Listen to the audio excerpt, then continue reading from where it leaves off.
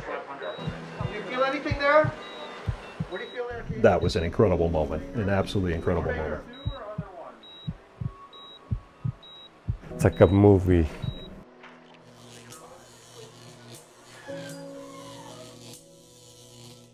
The surgery, nearly 15 hours long and groundbreaking.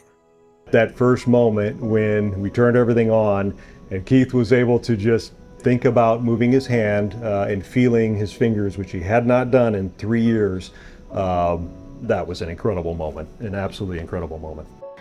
Good job, Keith. Woo! This is the first time that a paralyzed person has had their brain rewired, in essence, to restore both movement and the sense of touch. 3 years ago, life changed forever for Massapequa's Keith Thomas. July 18th, 2020. Left my apartment in Manhattan and went out east for the weekend and dove into a pool and dove into the wrong edge of the pool. And I broke my neck. All I remember was like trying to put my hands in front of my face, like when I was diving in, and just blacked out. The diving accident left Keith paralyzed from the chest down, and while he was trying to comprehend what his new life would be, the next day I couldn't even move. Northwell Health engineer Chad Boughton was thinking of something else. My colleague, Dr. Adam Stein, introduced us to Keith, and when I first met him, I thought this absolutely could be our guy for the study. The study? Thought-driven therapy, and the result is this. I feel it on the wrist. Which? I think the right top part. Oh, good. One closest to Christina.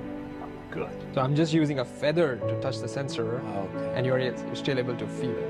What made all of this possible is a first-of-its-kind clinical trial developed by researchers at the Feinstein Institutes for Medical Research. Simply put, they used AI and brain implants to read Keith's mind.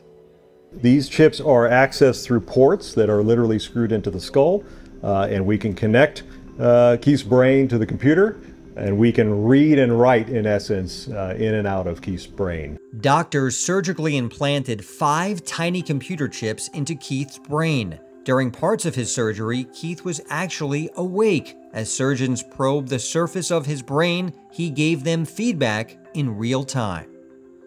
I placed it right over one area, and he said, I feel my thumb. I said, what part of your thumb? He said, my thumb tip, the inside of my thumb tip. And I said, oh, we found it, we got it. Those chips now decode and translate Keith's thoughts into action. To see me thinking about something and it happening on screen, I was like, wow. Squeeze, pull, nice, go, go, go, excellent. Remarkably, Keith is now able to move his arms and hands again and can actually feel his sister's touch. To see an actual person, like a family member, touch you and feel them is different. Boughton says a long-term goal is for Keith to move his hands and regain feeling with no machine attached. He has already seen some natural recovery from his injuries, relinking his brain and body. An amazing sign for Keith and potentially many others. Yep, squeeze right there.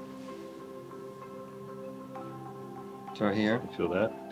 I think what I'm doing right now is more bigger than me. I think it's going to help a lot of people. You're getting almost to the mouth, and then how about the left side? You're getting all the way to your mouth. You're able to touch, you're touching your chin? I can scratch my chin. Wow, okay.